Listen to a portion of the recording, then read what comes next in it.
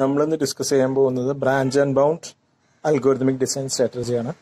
നമ്മൾ already back tracking ഒക്കെ പഠിച്ചു കഴിഞ്ഞിരുന്നു. ബ്രാഞ്ച് ആൻഡ് ബൗണ്ട് അൽഗോരിതമിക് സ്ട്രാറ്റജിയാണ് ഇന്ന് നമ്മൾ ഡിസ്കസ് ചെയ്യാൻ പോകുന്നത്. അപ്പോൾ branch and bound algorithmic design strategy എന്ന് പറയുന്നത് ഒരു algorithmic സ്ട്രാറ്റജിയാണ് four solving A problem, optimised problem. Optimisation നമുക്ക് അറിയാവുന്ന പോലെ മിനിമൈസേഷൻ റിസൾട്ട്, മാക്സിമൈസേഷൻ റിസൾട്ട്, അതാണ് ഒപ്റ്റിമൈസേഷൻ പ്രോബ്ലം കൊണ്ട് ഉദ്ദേശിക്കുന്നത്.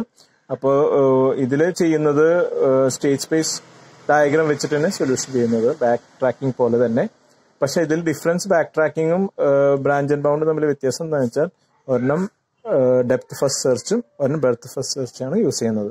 ഇവിടെ യൂസ് ചെയ്യുന്നത് ബ്രെഡ്ത്ത് ഫസ്റ്റ് സെർച്ചാണ്. നമ്മൾ നേരത്തെ പറഞ്ഞ ബാക്ക് ട്രാക്കിങ്ങിൽ യൂസ് ചെയ്തത് ഡെപ്ത് ഫസ്റ്റ് സെർച്ചാണ്. അപ്പോൾ ഒരു എക്സാമ്പിൾ, വിത്ത് ആൻ എക്സാമ്പിൾ നമുക്ക് ഇതിന് സൊല്യൂഷൻ പറയാം, എങ്ങനെ ഇത് ട്രീ വരയ്ക്കണേ എന്നുള്ളതും. ഇതിന്റെ സൊല്യൂഷൻ ഞാൻ പറഞ്ഞു സ്റ്റേറ്റ് സ്പേസ് ഡയഗ്രാം വെച്ചാണ് ചെയ്യുന്നത്. ഇപ്പോൾ ഒരു ജോബ് സീക്വൻസിങ് പ്രോബ്ലം ആണെന്ന് വെക്കുക. അപ്പോൾ ജോബ്സ് ഉണ്ട് J1, J2, J3 and J4. അപ്പോൾ അതിന്റെ സൊല്യൂഷൻ എന്ന് പറയുന്നത് നമുക്ക് ഒപ്റ്റിമൽ സൊല്യൂഷൻ എന്ന് പറയുന്നത് J1 J4 എടുത്താലാണ് ഒപ്റ്റിമൽ സൊല്യൂഷൻ കിട്ടണമെന്ന് നമുക്ക് കൺസിഡർ ചെയ്യാം. അപ്പോൾ ഇതാണ് J1 ആൻഡ് J4. അപ്പോൾ നമുക്കൊരു സൊല്യൂഷൻ എന്ന് പറയുന്നത് S1 equal to J1 J4.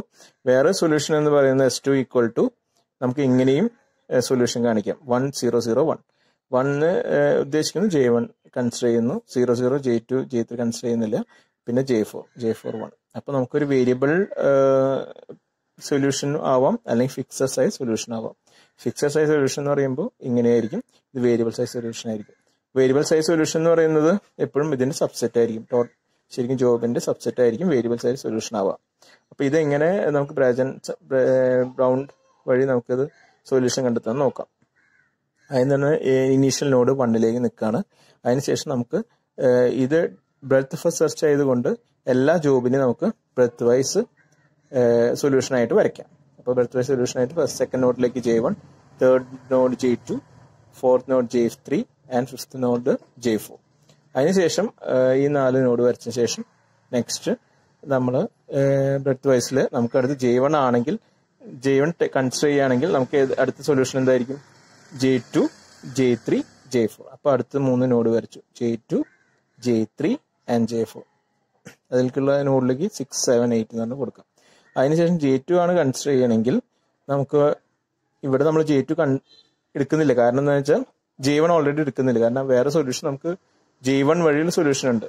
ഇത് ആദ്യം തന്നെ J2 ആണ് എടുക്കുന്നത്, J2 കൺസിഡർ ചെയ്യുന്നില്ല. കാരണം ഓൾറെഡി എടുത്തു എന്നുള്ള സിറ്റുവേഷനിൽ J2 വേറെ സൊല്യൂഷൻ ആയിട്ട് എടുക്കുകയാണെങ്കിൽ ബാക്കി വരുന്നത് J3, J4. അത് നമ്മൾ നെക്സ്റ്റ് 2 നോഡായിട്ട് വരച്ചു 9 ഉം 10 ആയിട്ട്.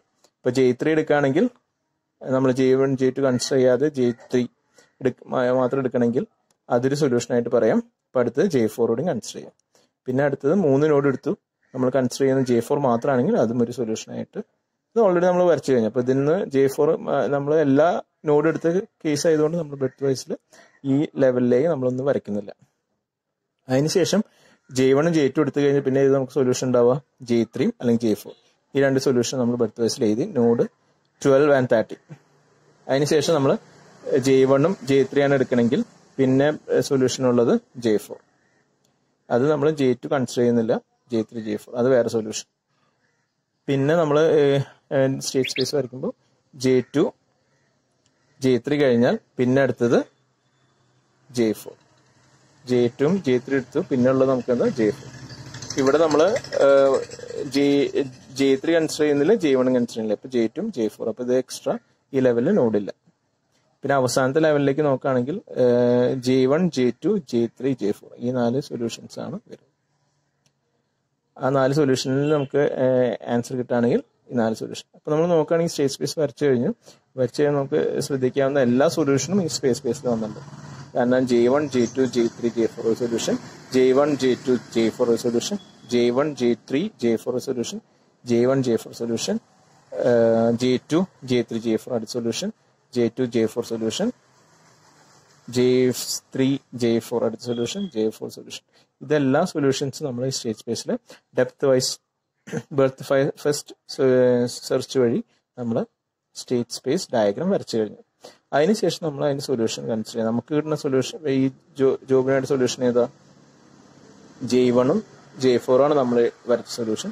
അപ്പം അങ്ങനെ വരുമ്പോൾ നമ്മുടെ സൊല്യൂഷൻ ഈ ബ്രാഞ്ച് മാത്രമായിരിക്കും, ബാക്കിയൊന്നും നമ്മുടെ സൊല്യൂഷൻ അല്ല. അപ്പോൾ നമുക്ക് മാക്സിമൈസ്ഡ് അല്ലെങ്കിൽ മിനിമൈസ്ഡ് സൊല്യൂഷൻ ആയിരിക്കാം ഇത്. അപ്പോൾ ഇത് നമ്മൾ JF എന്ന് ചോദിച്ചു, ബാക്കിയൊന്നും നമ്മുടെ സൊല്യൂഷൻ ആയിരിക്കും. അപ്പോൾ ഇതാണ് നമുക്ക് ബെർത്ത് ഫസ്റ്റ് സെർച്ച് വഴി അല്ലെങ്കിൽ ബ്രാഞ്ച് ആൻഡ് ബൗണ്ട് സൊല്യൂഷൻ കൊണ്ട് നമുക്ക് കണ്ടുപിടിക്കുന്ന മെത്തേഡ്. സ്റ്റേറ്റ് സ്പേസ് ഡയഗ്രാം ആണ് ഇതിനു വേണ്ടി, അല്ലെങ്കിൽ സ്റ്റേറ്റ് സ്പേസ് ട്രീ ആണ് നമ്മൾ ഇതിനു വേണ്ടി യൂസ് ചെയ്യുന്നത്. അപ്പോൾ ഇത് ഇംപ്ലിമെന്റ് ചെയ്യാൻ നമുക്ക് പല മെത്തേഡ് ഉണ്ട്. ക്യൂ വഴി ഇംപ്ലിമെന്റ് ചെയ്യാം. ക്യൂ വഴി ഇംപ്ലിമെന്റ് ചെയ്യുന്നതാണെങ്കിൽ അതിന് നമ്മൾ പറയും first out branch and bound. Stack വഴിയാണ് ഇംപ്ലിമെന്റ് ചെയ്യണമെങ്കിൽ last in first out branch and bound. പിന്നെ ഒരു മെത്തേഡ് എന്ന് പറയുന്നത് least cost branch and bound. ഇതാണ് 3 മെത്തേഡ് ഈ ബ്രാഞ്ച് ആൻഡ് ബൗണ്ട് ഇംപ്ലിമെന്റ് ചെയ്യുന്നത്. ഇതാണ് ഇന്നത്തെ class. Thank you for watching.